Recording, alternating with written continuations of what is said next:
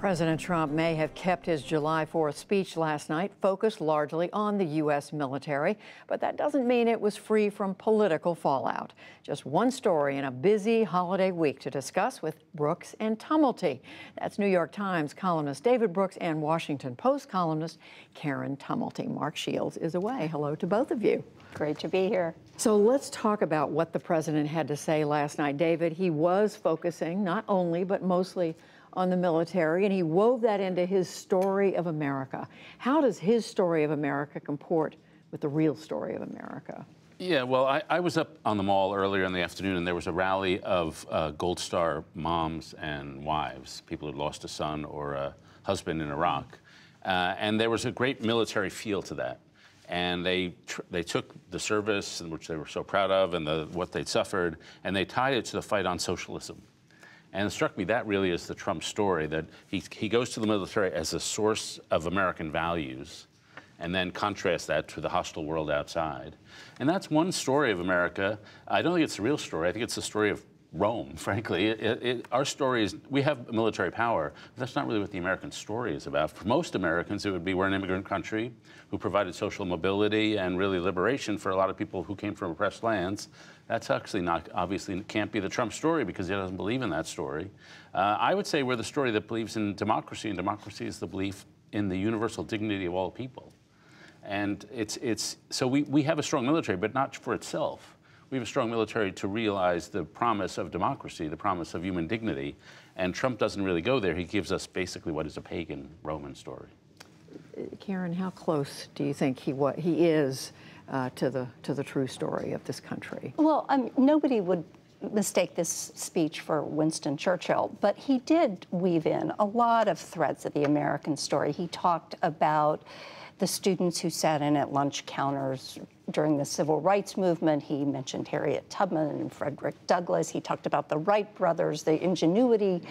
So all of those threads were there in the speech. Where it was incongruous was with the rest of his presidency. I mean, it's probably grading on a curve that we are surprised to see him stand in front of a big crowd and not start them in a chant of lock her up and not start, railing about witch hunts.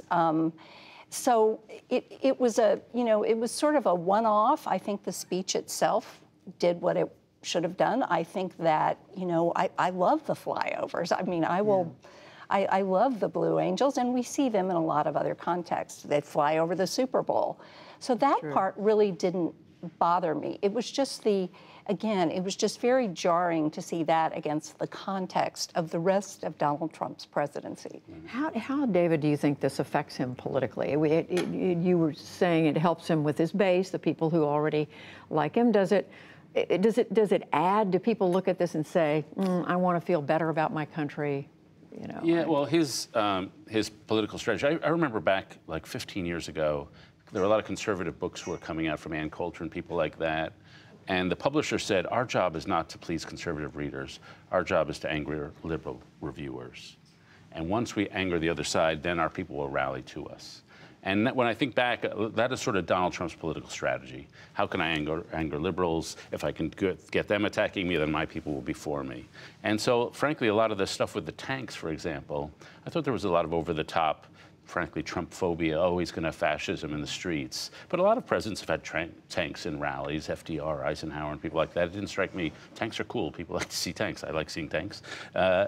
And so what he tends to do is poke something and then generate a response, and then his people rally to his side. And I do think that is the Trump genius, if you want to put it that way, the marketing genius, that he knows how to pick fights that will cause the other side to be offended and his people to be loyal. And I'm going to be really interested to see what he does next year, because next July we will be right in the middle of a presidential season. Yeah. We will know who the Democratic nominee is at that point. It will be very interesting to see whether he tries to do this again next year and if he takes a different kind of tone when he is in the middle of a campaign season. So, go ahead. I'd say one of the things we're struggling with as a country is what's our national narrative. We had a narrative that left a lot of voices out, and now we're trying to see if we can have a narrative. Maybe our narrative at such a diverse country is we have no narrative. We're just a universal country with a lot of different narratives. But I sort of admire the way Trump has at least started this conversation, probably not meaning to. It's better than just we watch fireworks and we go home.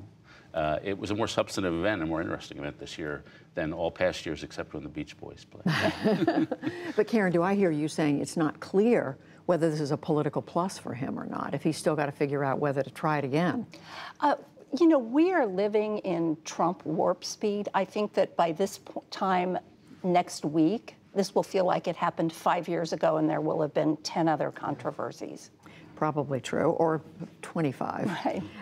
Immigration. We had more images, troubling images this week from the border, pictures that were of crowded holding cells for people to come across. And you had a Democratic congressional delegation go down there and say that this is inhumane. Much of the same criticism that we've heard before. You had the president coming back, Karen, and saying, well, what we've got to do is tighten up our asylum laws because that's the only way we're going to get this under control. Is there a way through on this immigration, or do we just have this weekly political combat over it from now on?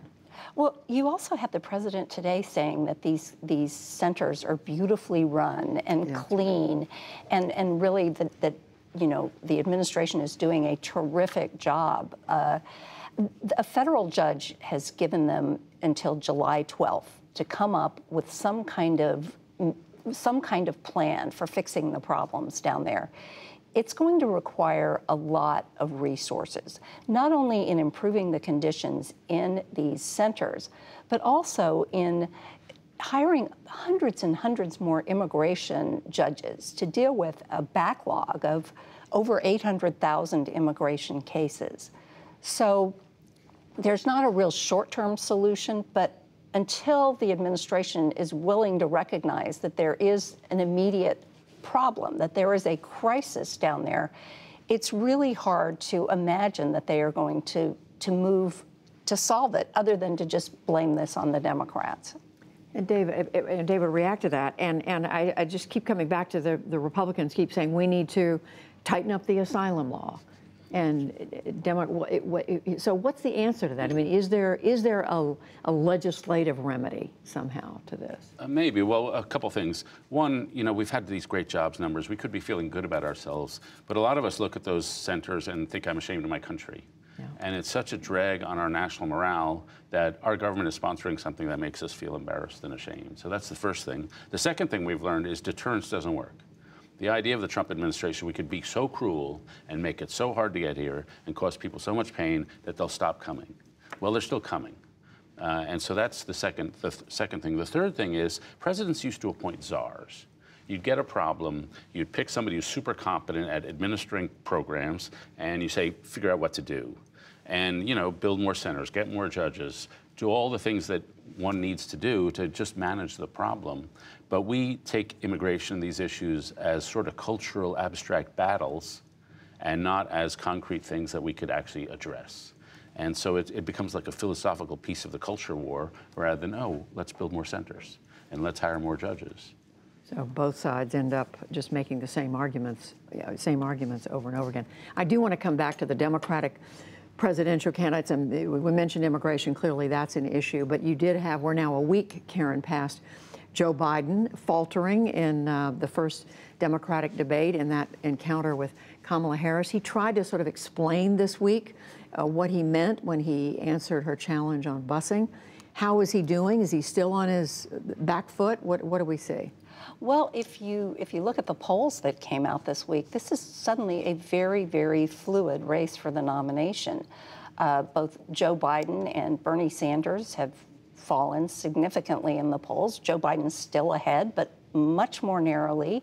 And the two women who I think were the standouts of the two nights of the debates last week, Elizabeth Warren and Kamala Harris, have really seen a surge in their numbers. I don't think that you can overstate the amount of pressure that is going to be on Joe Biden at the next round of debates at the end of this month. He's really got to come back and show that he got the message in the first debates, and that he is, in fact, who the Democrats want to have on a stage a year from now against Donald Trump. Pressure on Joe Biden. Yeah, for sure, and he's still on his back feet. He can't really hit back. And yet he can't pivot either, and that's what mystifies me. And we're talking about busing, something that happened in the mid-'70s. Are we going to talk about temperance movement next? I mean, this is ancient history. Why can't he just say, I had the position, which was a very dominant majority position back then, that we have to integrate, but busing is not the right solution. That was like a 95% position in America back then. But let's talk about segregation now. We have more segregated schools right now than we did in 1975. And so he could say, here's my plan for that. And just reacting with a much more aggressive posture and saying, this is my plan right now. What do you think of this, Kamala?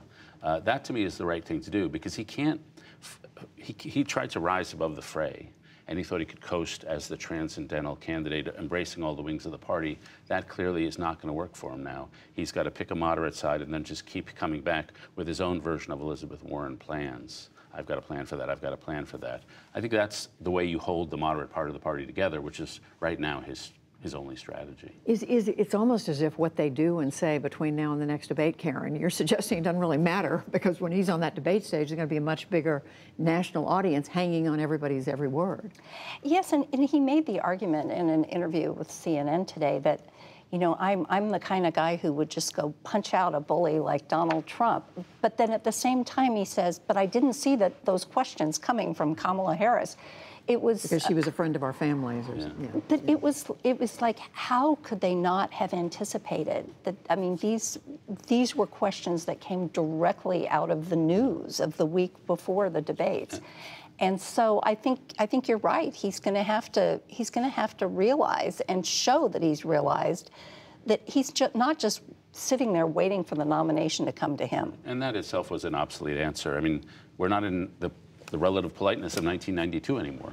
It's 2019, and people play by much harder rules. And when Kamala Harris said to him, I don't think you're a racist, I mean, that's really going somewhere. And so he has to be ready for that and understand the way politics are right now. You know, and talking about punching people out. Yeah. Where are we? Where are we with that? David Brooks, Karen Tumulty, thank you both.